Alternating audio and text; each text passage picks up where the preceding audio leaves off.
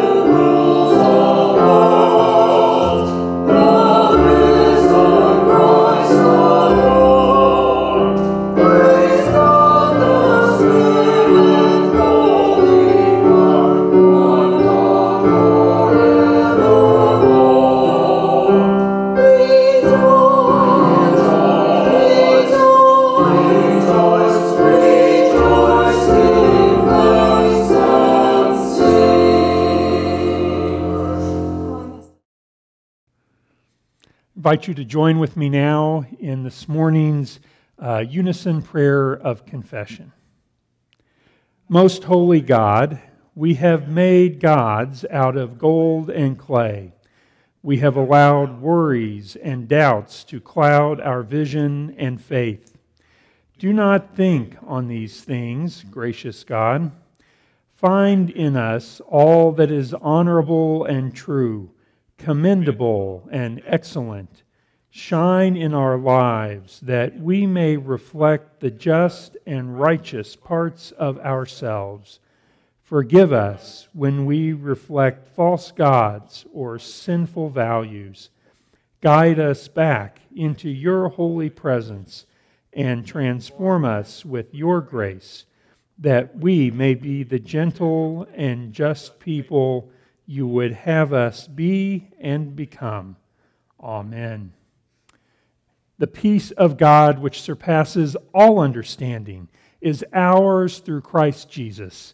In Christ we are forgiven. Thanks be to God. Amen.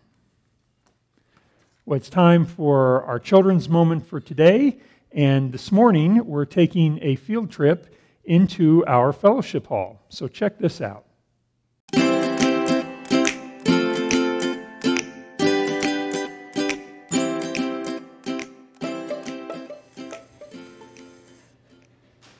Oh, hey, good to see you this morning.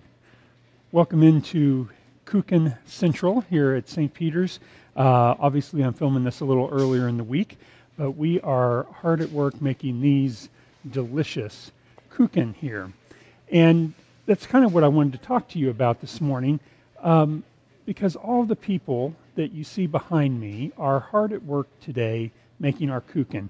And they're busy this week because so many people like and buy our Kuchen. Now, I think the primary reason that people like our Kuchen is because eating a Kuchen brings them joy. It might be joy in remembering how their parents or their grandparents used to bake for them. It might be joy in the feeling that they get from tasting something that's so yummy to them. It might be joy in having something familiar during this year when nothing has seemed familiar. There's all sorts of reasons that our Kuchens might bring someone joy. So I want to ask you, does thinking about our Kuchen bring you joy? Do you enjoy eating Kuchen? Maybe it's something else. It's something else that brings you joy in your life. What would that be? Does God's love for all of us bring you joy? Does sharing that love with others bring you joy?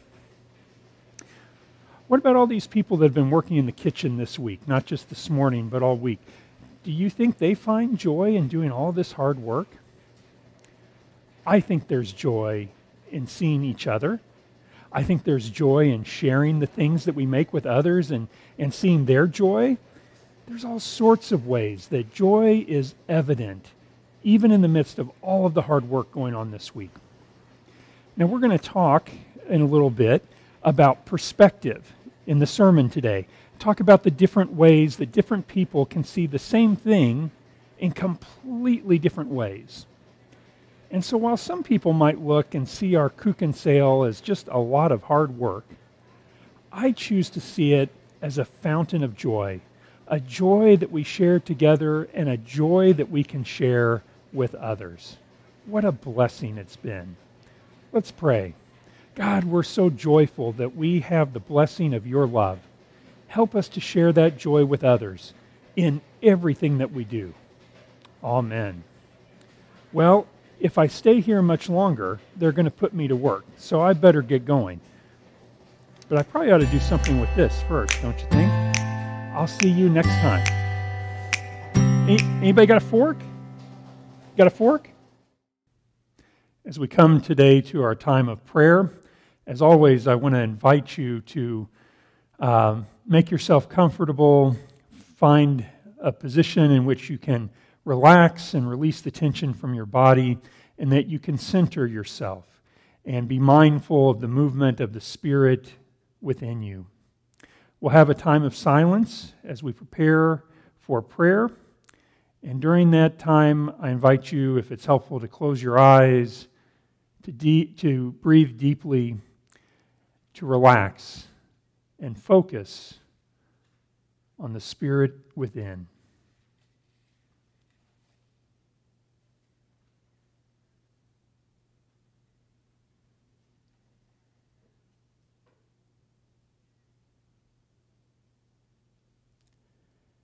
Gracious God, we come here each Sunday morning and talk about how much we love you and how much we want to dedicate our lives to you. What a wonderful feeling that is. And then we go home. Our bad habits and bad attitudes come crashing back into our lives. And sometimes they seem to control us for the rest of the week. We ask this morning for your help and guidance. We ask for your leading in helping us to begin to see life from your perspective, from a perspective shaped by love and mercy and grace. Help us to see the world through your loving eyes, and help us to shape the lives of others by sharing with them the joy we have found in loving you. Help us to see visiting a loved one not as an obligation, but as an opportunity to bring joy to someone's life. Help us to see serving a meal at the shelter not as another task on our ever-growing to-do list, but as an occasion to share the gospel through our actions. Help us to see the world through your loving eyes, and help us to see the good in ourselves that you see every day. Lead us now as we lift to you the names and situations that weigh heavily on our minds this morning during this time of silent meditation.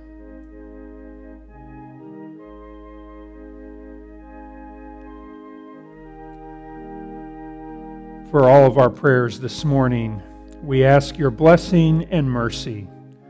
And we ask this in all things, in the name of the one we follow along the way, Jesus the Christ, who has taught us to pray. Our Father, who art in heaven, hallowed be thy name. Thy kingdom come, thy will be done, on earth as it is in heaven. Give us this day our daily bread, and forgive us our debts, as we forgive our debtors. And lead us not into temptation, but deliver us from evil. For thine is the kingdom, and the power, and the glory forever. Amen. This morning's scripture comes from the book of Exodus, chapter 32, and verses 1 through 14, and it reads this way. When the people saw that Moses delayed to come down from the mountain, the people gathered around Aaron and said to him, Come, make gods for us, who shall go before us, as for this Moses, the man who brought us up out of the land of Egypt. We do not know what has become of him. Aaron said to them, Take off the gold rings that are on your ears, and wives and sons and daughters, and bring them to me. So all the people took off the gold rings from their ears and brought them to Aaron. He took the gold from them, formed it in a mold, and cast an image of a calf, and they said, These are our gods, O Israel, who brought us up out of the land of Egypt. When Aaron saw this, he built an altar before it, and Aaron made a proclamation and said, Tomorrow shall we be a festival to the Lord. They rose early the next day and offered burnt offerings and brought sacrifices of well-being. And the people sat down to eat and drink and rose up to revel. The Lord said to Moses, Go down at once. Your people whom you brought up out of the land of Egypt have acted perversely. They have been quick to turn aside from the way that I commanded them. They have cast for themselves an image of a calf and have worshipped it and sacrificed to it and said, These are your gods, O Israel, who brought you up out of the land of Egypt. The Lord said to Moses, I have seen these people, how stiff-necked they are. Now let me alone, so that my wrath may burn hot against them, and I may consume them. And of you I will make a great nation. But Moses implored the Lord and his God and said, O Lord, why does this wrath burn not hot against your people, whom they have brought out of the land of Egypt with great power and a mighty hand? Why should the Egyptians say, it was with evil intent that we brought them out to kill them in the mountains and to consume them from the face of the earth? Turn your fierce wrath, change your mind, and do not bring disaster on their people. Remember Abraham, Isaac, and Israel, your servants, how you swore to them by your own self, saying to them, I will multiply your descendants like the stars of heaven, and all this land that I have promised I will give your descendants, and they shall inherit it forever. And the Lord changed his mind about the disaster that he planned to bring on his people. Then Philippians chapter 4, verses 1 through 9 reads this way. Therefore, my brothers and sisters, whom I love and long for, my joy and crown, stand firm in the Lord in this way, my beloved. I urge Euodia and I urge Syntyche to be in the same mind in the Lord. Yes, and I ask you also, my loyal companion, help these women, for they have struggled beside me in the work of the gospel, together with Clement and the rest of my co-workers whose names are in the book of life. Rejoice in the Lord always. Again, I say, rejoice. Let your gentleness be known to everyone. The Lord is near.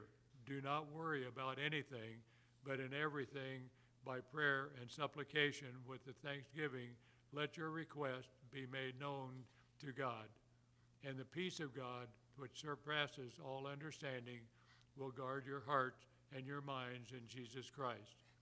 Finally, beloved, whatever is true, whatever is honorable, whatever is just, whatever is pure, whatever is pleasing, whatever is commendable, if there is any excellence and if there is anything worthy of praise, think about these things. Keep on doing the things that you have learned and received and heard and seen in me, and the God of peace will be with you. A couple of weeks ago, our conference minister, Chad Abbott, was with us, and he related the story of the Israelites entering into the wilderness to our current situation here in 2020, calling the place where we find ourselves the messy middle. Well, today, we continue with the story of the Israelites, and again, we find them complaining about their situation. But before we get back to that part of the story, I want to do a little experiment this morning. I want you to look at this word, or jumble of letters, and let me know what you think it says. If you're tuning in on your phone and can't see the screen, there's one long word spelled Godisnowhere. So, after you've taken a moment to look at that word, what do you think it says? It's missing a few spaces, but all the letters are there in order. What does it say to you? Now, some of you might have seen, God is now here. And others might have seen, God is nowhere. Well, the fact is that both of those readings could be right. It just depends on your perspective. Now, I would hope that most of us tended to see that God is now here. That's a thought that reinforces much of what we say that we believe every time we gather for worship. It also echoes Jesus' teaching in the Bible that when two or more are gathered in my name, I am there with them. But for someone who has not experienced the love and grace of God, or at least who's not recognized that they have experienced that, it would probably be very easy to take the cynical viewpoint that God is nowhere. It saddens me to think about how it must feel to live without hope. But I also know that there are a lot of people who mark their days with this attitude, especially in some of the darker days that we've seen over these last 7 months. And so our perspective can really influence how we see things, how we experience things, and most importantly, how we react to things. A person who looks at that and sees that God is now here will likely react to adverse situations much differently than the person that quickly saw God is nowhere. In our scripture readings this morning, I want to look at the reactions of different people and groups in these scriptures and how their perspectives shaped their actions and reactions. So let's start by looking at what's going on in the story of the golden calf. The Israelites have followed Moses out of Egypt into the middle of a barren desert. They've already shown their concern for physical needs like food and water. And who could blame them? Here they are in the middle of that desert with no food, with little in the way of clothing or shelter. If we were there, we would have been in survival mode too. Now add to all of that the fact that Moses, their leader, the only one among them that seems to know why they're here or where they're going, Moses has been gone for days now. And based on their location and on the scarcity of supplies, the Israelites fear that he has gotten lost or died. Now, they face the prospect that they're lost in the desert without a leader. And the God that they believe in seems to be missing too. Moses is the only one that seems to be able to communicate with God. They fear that they have lost their spiritual, political, and military leader and their God all at one time. Now that would be a very scary prospect. So, like us, when they feel that they're losing control, they turn to something that they can feel and touch and see and control and manipulate. They make a stand-in for God. They can't see God, and they are probably starting to get a little skeptical that God is really behind all of the stress and misery that they've encountered. They replace God with something of their own making, and they do it pretty quickly and easily. For them, it would be easy to read that God is nowhere. But despite their fears, Moses and God are doing just fine. And when God sees what's taking place in the Israelite camp, he plans to just wipe them out completely. No more forgiveness, no more mercy. God's done with the whole whining lot of them. Even God seems to have a bad perspective on the whole thing. But Moses doesn't. Moses knows God. In fact, Moses probably had more direct encounters and conversations with God than anyone else except for Jesus. Moses knows God. Moses trusts God completely. And that gives him a perspective that is different from any of the Israelites at the bottom of the mountain. Moses certainly would see that God is now here. And with that perspective, Moses has the courage and faith to challenge God. In fact, Moses throws God's argument right back. These aren't my people, God. I seem to remember that you were the one that encouraged us to leave Egypt. And what happens? Moses challenges God's perspective and wins. The Israelites are spared annihilation, all thanks to Moses' correct perspective on the situation. The same can be seen in Paul's letter to the church at Philippi. There is apparently some sort of conflict between two of the church's leaders, Euodia and Syntyche. This was one of Paul's favorite churches, and he clearly loves all the members of that congregation. But despite all of that, problems have developed in Paul's absence. The church's focus has been hijacked by leadership struggles. And now all of the energy in the church has been turned from outward ministry to inward politics. Again, God has been replaced by something of human origin. But there's a distinct difference in Paul's response to crisis than what we saw in Exodus. Paul's letter is not one of defense, but one of hope and rejoicing and redemption. Paul certainly knows that the answer to the puzzle that I gave you a few minutes ago is God is now here. Because he has had an encounter with the risen Christ. And when you have been touched by Christ, there is no longer room for doubt or cynicism in your life. Paul offers prayers and advice for the church at Philippi, and he reminds them to keep things in the proper perspective. Advice that we would do well to heed even today. You see, everything depends on our perspective, especially our reaction to things that happen to us. If our perspective is negative, an attitude that anything that we do or try will undoubtedly fail, what happens? Our anxiety levels rise, our stress levels increase, and under all of that additional weight, we tend to make potentially bad choices and decisions.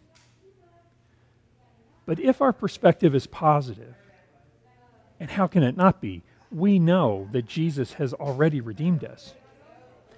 If our perspective is positive, we can respond to crises in love and hope that reflects the love and hope of God in Jesus Christ.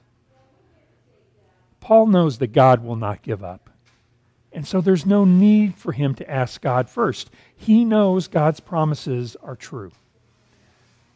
And so Paul reminds his followers in Philippi to focus on the continual presence of Jesus Christ in their lives. A reminder that is designed to help them maintain a proper and healthy perspective on things that they will encounter in their lives and in their ministries. Now, can our perspective change our circumstances? No, it can't. Will our perspective cause other people to treat us better or to be nicer to us? No, not necessarily. But when we commit to living our lives in a way that honors God and each other, our behavior will change. And with that, so will our perspective. And that's what Paul means in the middle of that reading from Philippians. When our perspective becomes one marked by hope and love, we will begin to rejoice in the Lord always. We will let our gentleness be known to everyone. We will not worry about anything, but in everything offer prayers of thanksgiving to God. And the peace of God, which surpasses all understanding, will guard our hearts and our minds in Christ Jesus. Friends, you can't wrap up a sermon any better than that. And so I'm not even going to try. Grace and peace be with you. Amen.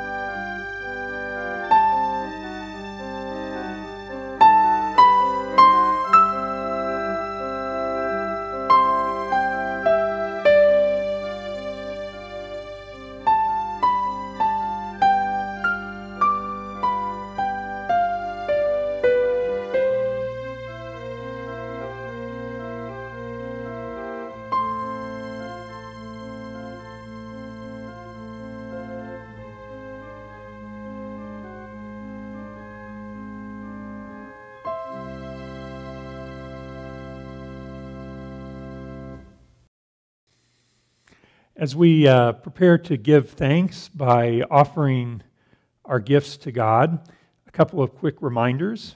First is you can always give online at the web address that appears at the bottom of your screen. You can always give by mailing into the church. We appreciate all of those gifts and all of those offerings and the continued love and support for the mission and ministry of this church that we see every week. We thank you for that, and we're humbled by that. Also a reminder, we would never ask for any money that you don't have. If you and your family have been impacted by this virus, by changes in your employment status, whatever those challenges may be, take care of your family first. We don't, as I said, want money that you don't have. And so as we prepare to give thanks and to continue in the spirit of rejoicing, let us now give generously as we hear this morning's offertory.